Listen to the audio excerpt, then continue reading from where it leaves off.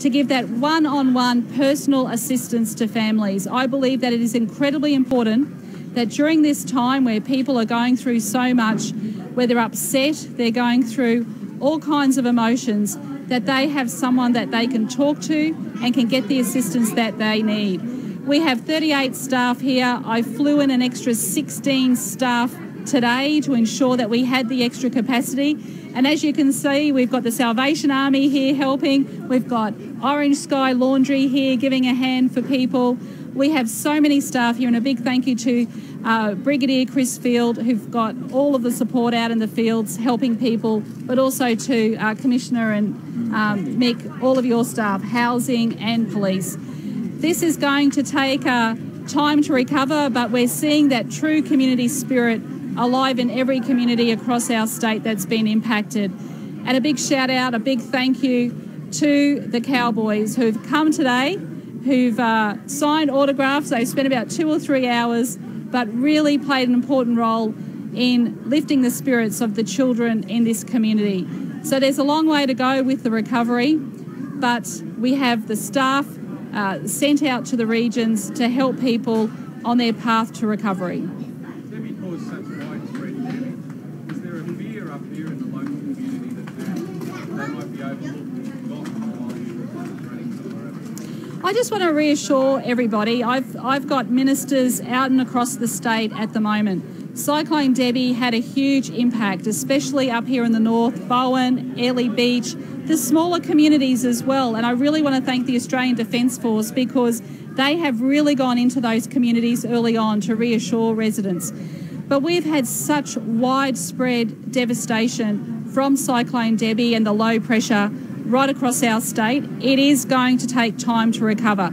We know here, especially with Airlie Beach and with Shute Harbour and Proserpine and those coastal communities, that they only have about 96%. There's 96% of power still not restored. So that's going to take time, but we've got the amazing personnel from Ergon. They're right across the streets here, making sure that we can restore power as quickly as possible, and the Australian Defence Forces ensuring that we've got those generators, and also to the necessary personnel, the engineers on the ground. But did you feel it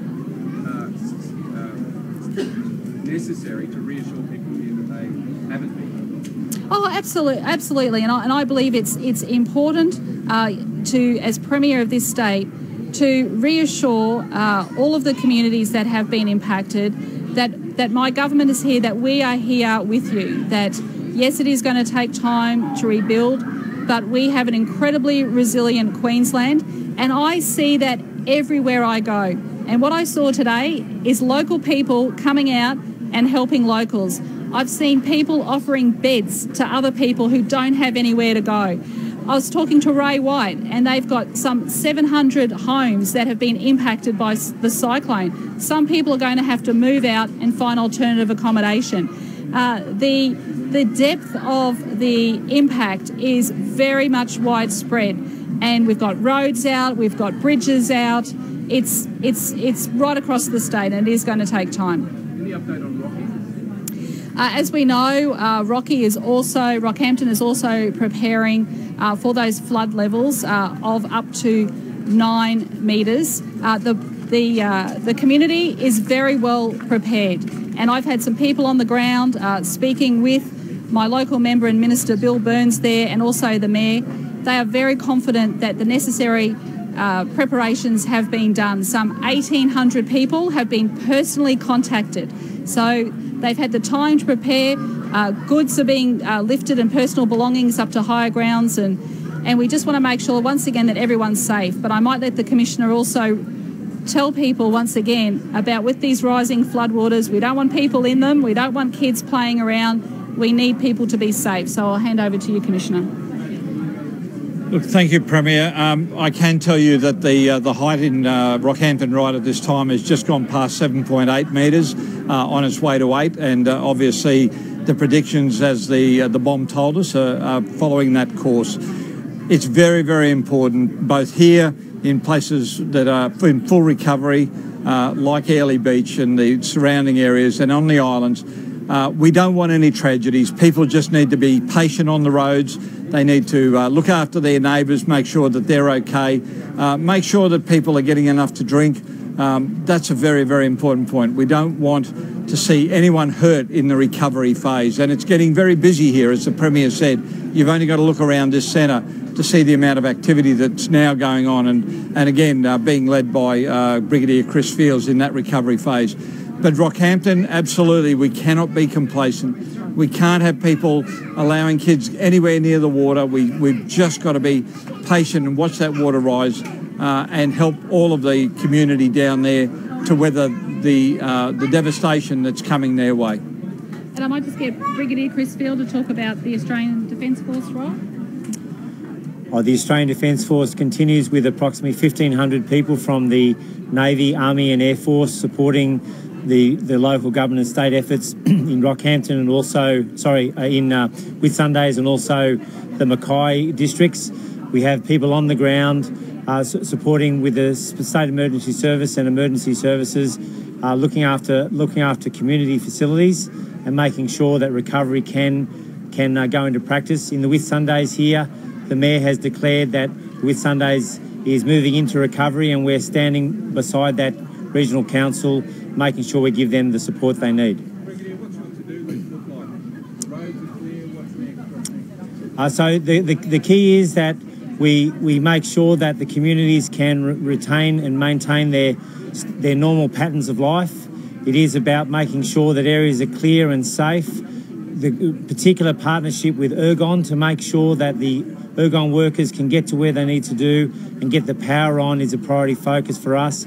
We're also able to provide fresh drinking water for people, and I know that under Lieutenant Colonel Jennifer Harris, she's doing a great job.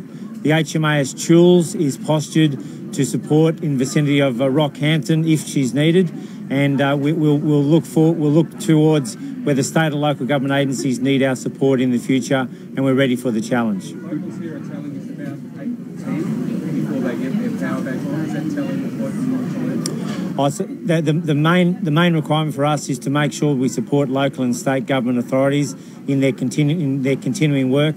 Our people support the great skills of the state emergency services and the local councils. Here in the Whitsundays, the local councils are now getting about to their business of making the Shire and making the regional council work again, and we're very pleased to work in support of that effort. And Mick, housing? So we've got thousands of Queenslanders right across the state, from here in the Whitsundays right down to the New South Wales-Queensland border, that are doing it tough because their homes have been inundated with water or damaged by powerful winds during Cyclone Debbie. We've got dedicated staff here at this recovery centre, but at a number of others that are helping people find appropriate alternative accommodation. And it's just so important that first and foremost we make sure that those people are safe. I want to assure everybody who's in Rockhampton that is in the flood-affected area to make contact with their local recovery centre. We'll be able to help you find emergency accommodation if you need it over the next few days. It's just so vital that we take early steps to keep every Queenslander safe. I want to thank the staff of all of the agencies that are pulling together here, showing great leadership in supporting Queenslanders in their time of need. We're providing emergency accommodation, we're providing emergency funds, and of course we're working to make sure that economies and communities like the Whitsundays get back on their feet as quickly as possible. So finding a roof over everybody's head here in the Whitsundays is a particularly difficult challenge. That's why we've got staff here on the ground at the moment. We're providing emergency accommodation in places like Townsville and Mackay. We're providing a range of solutions. We've urged people to rely on friends and family first and foremost, but here with the extent of devastation in the Whitsundays, that's quite difficult. So we're working to find a range of solutions. We're offering rental grants and bond loans to assist people into accommodation in other places. It's certainly a significant challenge, but I know that the Premier has all of her ministers working to deliver a quick recovery to get people back on their feet as quickly as possible. Yeah, sure.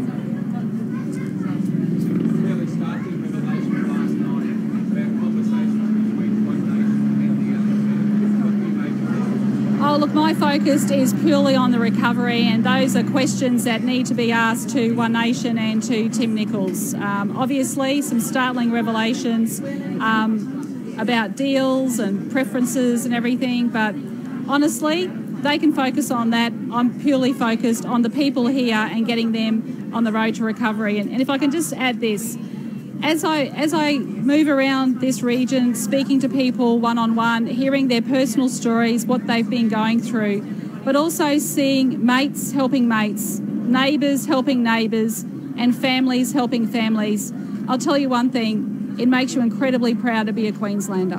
Tim Nichols says those stories about deals with One Nation are rubbish. Do you believe him? That's a matter for him, but obviously there are voice recordings that state otherwise. Okay, thanks everyone. That was Queensland Premier Annastacia Palaszczuk speaking from Early Beach in northern Queensland about the recovery effort in the wake of Cyclone Debbie.